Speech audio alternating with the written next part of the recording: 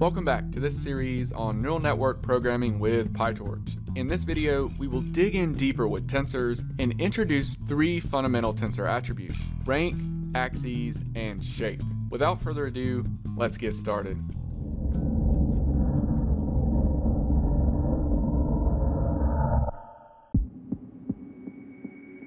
The rank, axes, and shape are three tensor attributes that concern us most when starting out with tensors and deep learning. These concepts build on one another, starting with rank, then axes, and building up to shape. So keep an eye out for this relationship between these three. Together, rank, axes, and shape are all fundamentally connected to the concept of indices. We discussed indices in the previous video in the neural network programming series. If you haven't seen that one, I highly recommend you check it out. Let's kick things off starting at the ground floor by introducing the rank of a tensor. The rank of a tensor refers to the number of dimensions present within the tensor. Suppose that we are told that we have a rank 2 tensor. This means all of the following. We have a matrix, we have a 2D array, we have a 2D tensor.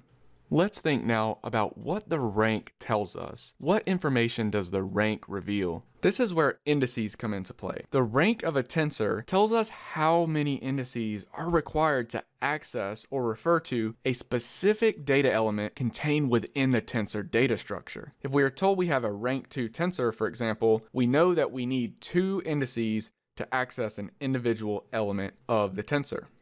Let's build on the concept of rank by looking at the axes of a tensor. An axis of a tensor is a specific dimension of a tensor. If we say that a tensor is a rank 2 tensor, we mean that the tensor has 2 dimensions, or equivalently, we mean the tensor has 2 axes. Elements are said to exist or run along an axis. This running is constrained by the length of each axis.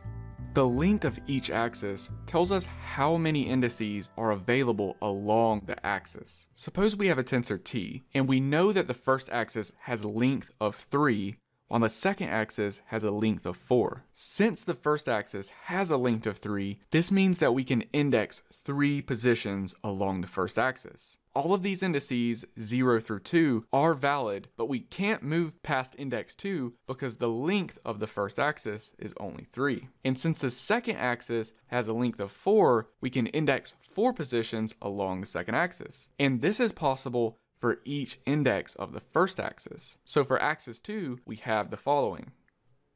Let's look at some examples to make this solid. We'll consider the same tensor dd as before. Each element along the first axis is an array.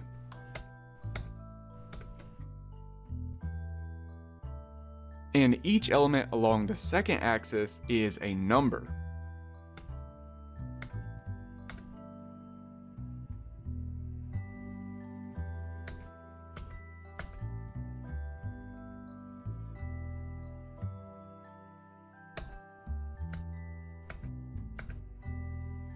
With tensors, the elements of the last axis are always numbers. Every other axis will contain an n-dimensional array. This is what we see in this example, but this idea generalizes to any n-dimensional tensor.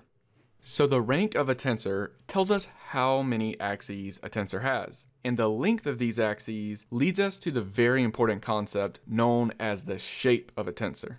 The shape of a tensor is determined by the length of each axis. So if we know the shape of a given tensor, then we know the length of each axis. And this tells us how many indices are available along each axis. Let's consider the same tensor dd as before. To work with dd as a torch.tensor, we'll pass the dd Python list to the torch.tensor function to get a torch.tensor object. So now we see that our Python list has been turned into a torch tensor, and we can verify that checking the type. We see that we have a torch tensor. Now that we have a torch tensor, we can ask to see the shape of this tensor. And we see that the shape of this tensor is 3 by 3. If you look at the output of t.shape, we have a torch.size object. And this is because in PyTorch, the size of a tensor and the shape of a tensor are the same thing. So again, we have multiple words for different concepts. Particularly in deep learning, like a whole lot of different areas have come together, like information theory, computer vision, statistics, signal processing, and you've ended up with this hodgepodge of nomenclature in deep learning. Often, like every version of things will be used. And really it's just like the same concept gets kind of somewhat independently invented in different fields, and eventually they find their way to machine learning, and then we don't know what to call them, so we call them all of the above. Something like that. The shape of 3 by 3 tells us that each axis of this rank 2 tensor has a length of 3, which means that we have 3 indices available along each axis. The shape also reveals a tensor's rank. The rank of a variable is equal to the length of its shape. The shape of a tensor is important for a few reasons. The first reason is because the shape allows us to conceptually think about or even visualize a tensor. Higher ranked tensors become more abstract, and thus the shape gives us something concrete to think about. The shape also encodes all of the relevant information about axes, rank, and therefore indices. One of the types of operations that we must perform frequently when we're programming neural networks is called reshaping. As our tensors flow through our networks, certain shapes are expected at different points inside the network. And as neural network programmers, it is our job to understand the incoming shape and have the ability to reshape as needed. So let's consider this idea of reshaping a tensor by recalling the list of terms we started with earlier. We had a plain list of terms: number, scalar, array, vector, 2D array, and matrix. This can be seen as a 6x1 list. Then we reshaped this list, or regrouped, to have a list of 2 items with 3 elements each. In the first group, we had number, array, and 2D array, and in the second group, we had scalar, vector, and matrix. Finally, we did another reshaping where we had 3 items with 2 terms in each group. We had number and scalar, array and vector, 2D array, and matrix. Each of these groups of terms represent the same underlying data, only with differing shapes. This is just a little example to motivate the idea of reshaping. The important takeaway from this motivation is that the shape changes the grouping of the terms, but it does not change the underlying terms themselves. The data stays intact. Let's look briefly now at how we can reshape tensors in PyTorch.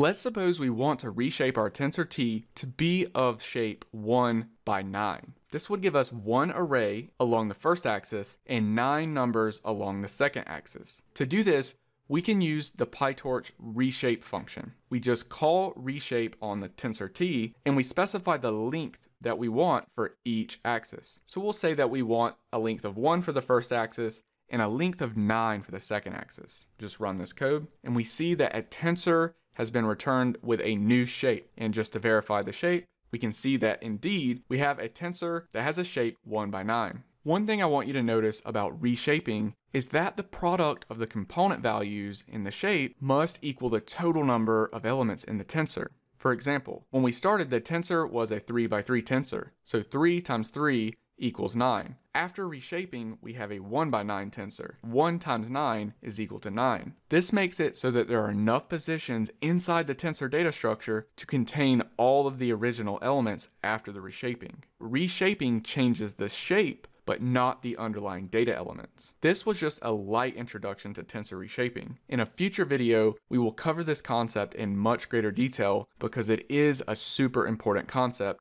in neural network programming. Until then, let me just say congrats. You've made it into section 2 of the series. Your intelligence should be growing stronger by now. So intelligent. Don't forget about the blog post for this video on DeepLizard.com and the DeepLizard HiveMind, where you can get exclusive perks and rewards. Thanks again for contributing to collective intelligence. I'll see you in the next one. The entire internet, everything that's built on top of it, deterministic software, has all been based on this very simple model of computing.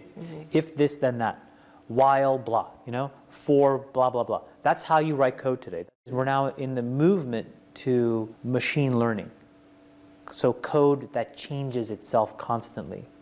The notion of an application is totally different. How you interact with the internet will be totally different. It's going to go all the way right back down to the physical chips. And we're going to completely rebuild the computing infrastructure. It is the most fundamentally monumental important shift.